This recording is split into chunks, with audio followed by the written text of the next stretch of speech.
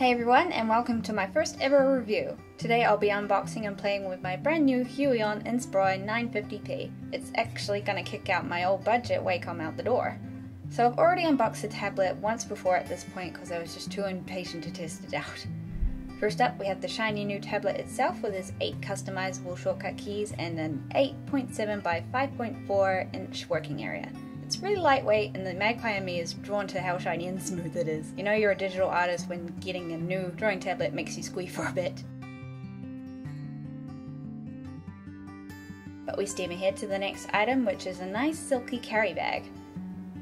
It kind of makes things a little more portable friendly if you want to just toss your tablet and its bits and bobs in here to take on the go while keeping everything clean and safe.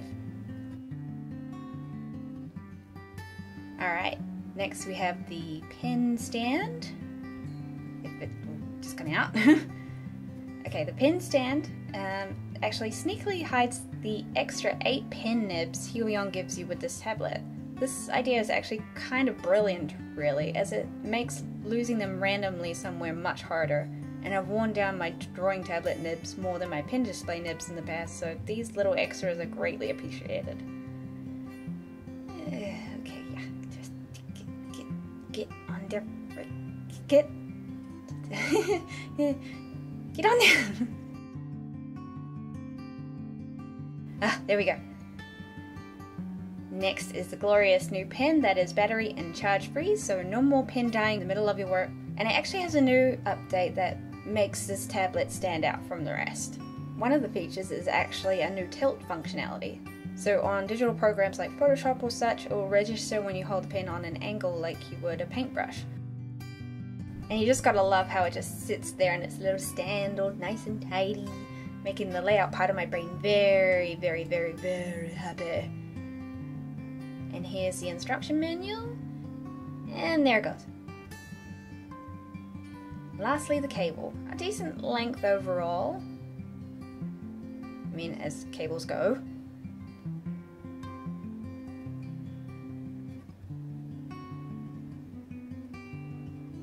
And it, oh, no, go back where you belong, naughty bat. That's what I get for playing with wires. Anywho, back to the cable. It's pretty stock standard micro USB to USB port, featuring this nice initial bend in it. And this can actually help with cable interference. I'll just show you what I mean. Let me tie this up quickly, out of the way.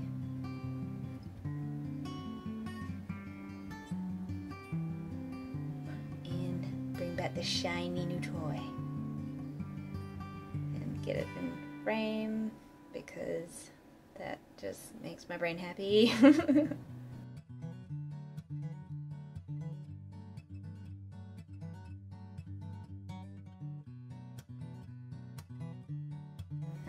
Just gotta find where the input is again.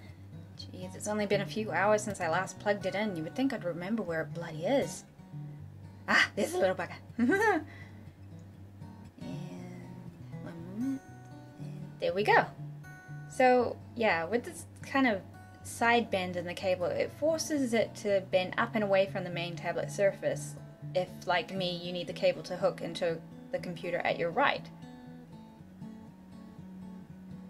Okay, so that's now everything unboxed, but one moment. There's one more thing I want to introduce you to, which is Huion's very own smudge guard glove. If you're like me and don't like the sensation of your hands smearing over the tablet, then I highly recommend this. And without further ado, it's time to test this baby out. So now we dive into my impressions and experience with the Huion H950P. And in honor of the wolf piece I did back in my first impressions video with my Huion Canvas GT 156 HD V2 pen display, oh my gosh, that is a lot longer to say than H950P. I actually decided that from here on out I'm going to create a wolf-focused artwork for each of my device reviews. It gives me the opportunity to work on something I enjoy drawing and painting, while also helping me take a step back and take in the experience a bit more. And first impressions were on point. I was bouncing about in my chair and only somewhat internally whooped at work when it first arrived, but as soon as I had finished installing the drivers and opened up Photoshop to begin working on it, right away I was so happy with the working area this tablet offered. I felt like my arm was allowed to flow and move around a lot more, ditching the restricted movement on my wrist like I used on my old smaller tablet. Again, it was a very happy moment for me. You'd think that I'd just gotten offered a bag of Skittle lollies.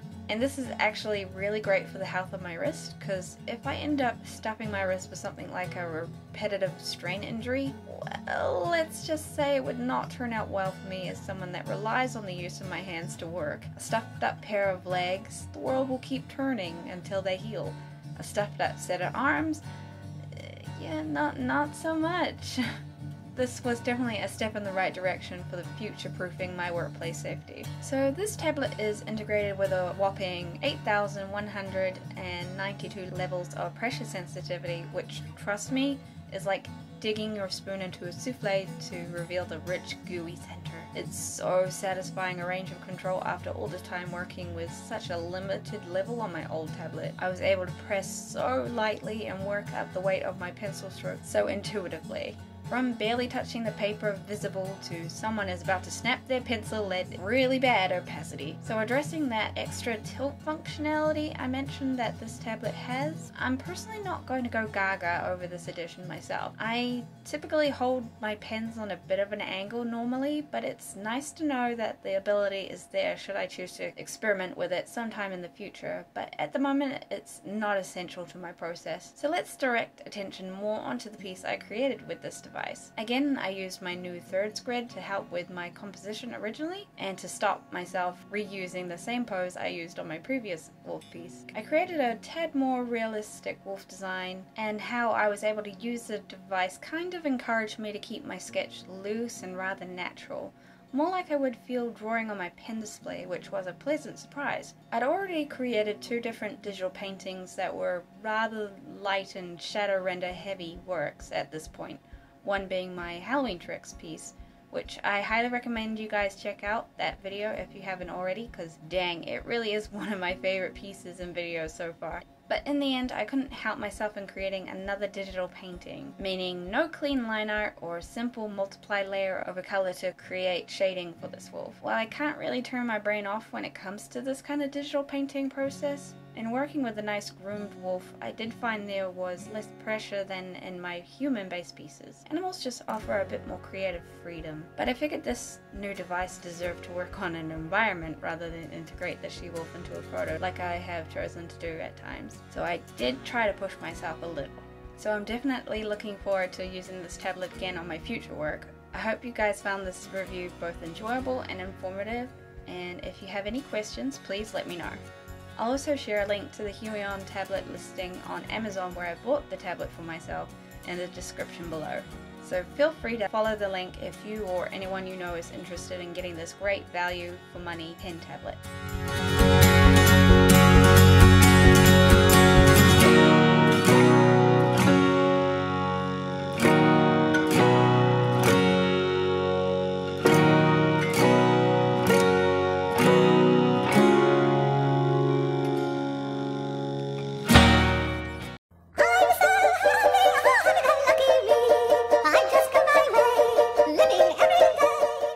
Thanks for watching everyone. If you enjoyed this video, be sure to click that like button or leave a comment below. If you haven't already, be sure to subscribe so you don't miss out on any future videos. I upload every fortnight, and feel free to check out some of my other videos in the meantime.